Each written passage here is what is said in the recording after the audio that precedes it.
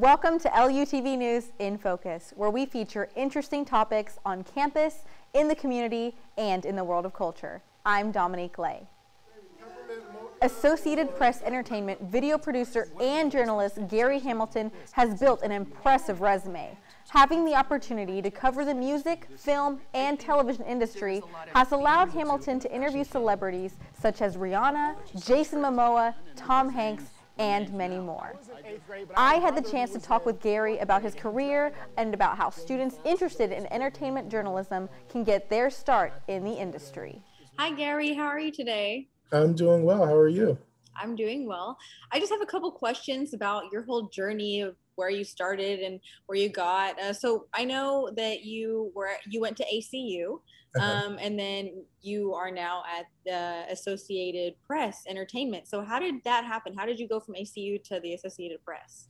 So it's kind of a long story. I'll try to make it as quick as I can. So when I was in college, I did an internship, much like you all have to do.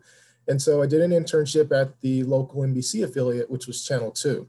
So I did that internship there, and BET at the time had a show called 106 in Park, which was like a big show at the time. It was a music show where they played music videos, and I don't even know how to describe what the show was like because it's really not any music shows like that anymore.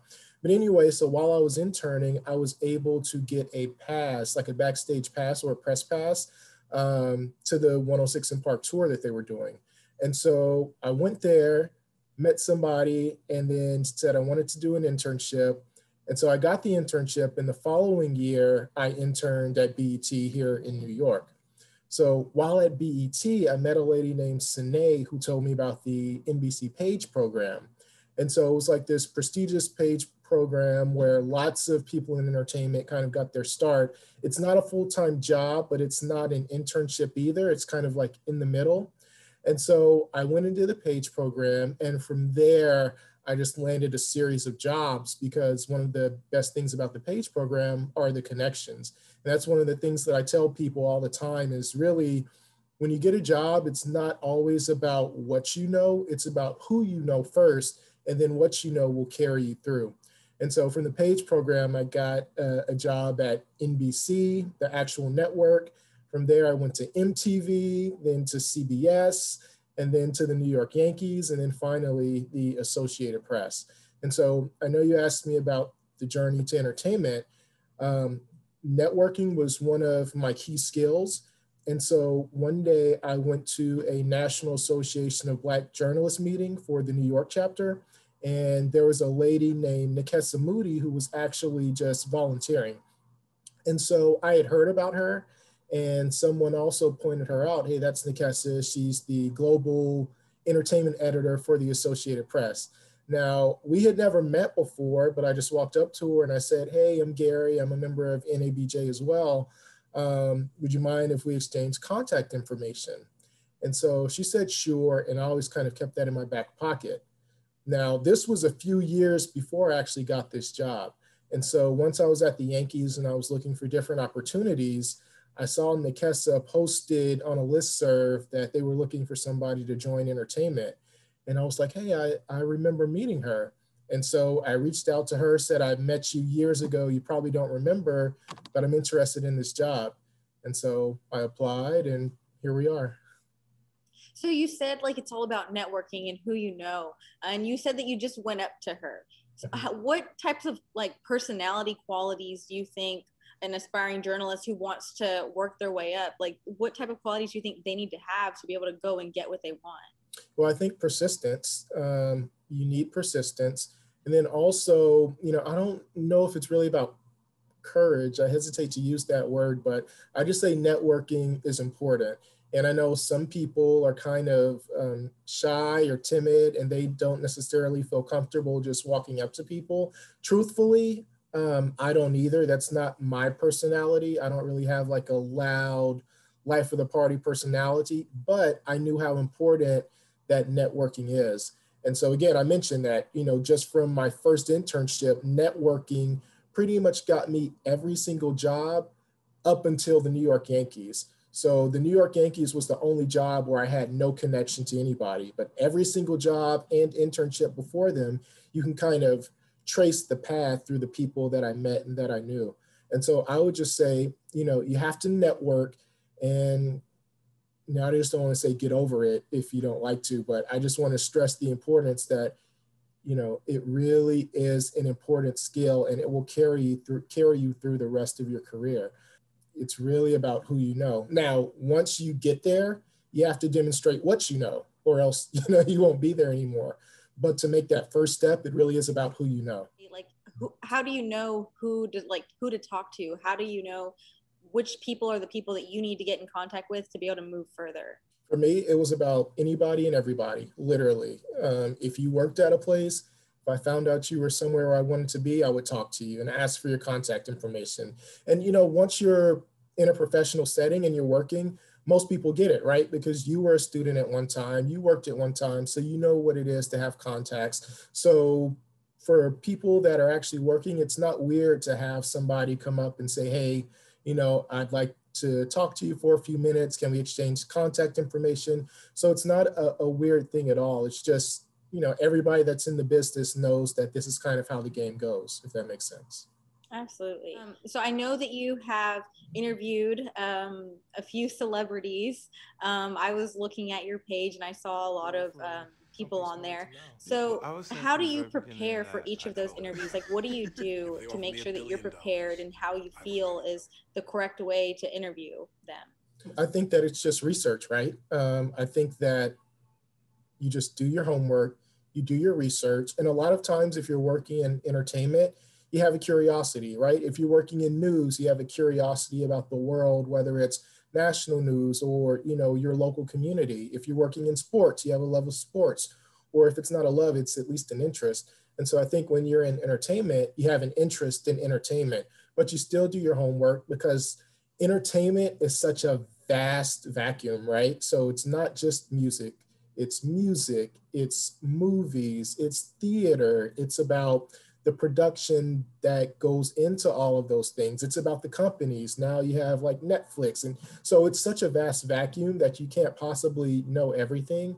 And so like anything else, you just have to do your research and learn as much as you can about it when you're preparing to talk to one of these people. Do you think you could give me a work day? Like, could you describe a work day in your life for me? So I'm an entertainment journalist with the Associated Press entertainment team, but on the video side. Now, although my primary duties are video, I also write a lot of text. And so a typical day could be, I wake up, and of course, everything is virtual now, right? So it's much different than when we were in person and I'd go into an office or have to go out on a shoot. But right now, I'll check the wires, see what the latest news is, not just with entertainment, but also just the news of the world. And then if I have any interviews scheduled, I'll just start my interviews. So much like you and I are talking now, depending on what celebrity or person in entertainment is doing that day or whatever interview that I have scheduled, then I'll just start it. And then once I finish that interview, I may start editing that interview, or I may edit something that I did, a couple of weeks ago or days ago. So it really just depends. And then we also have what we call our news shift. And that's kind of what I was doing today.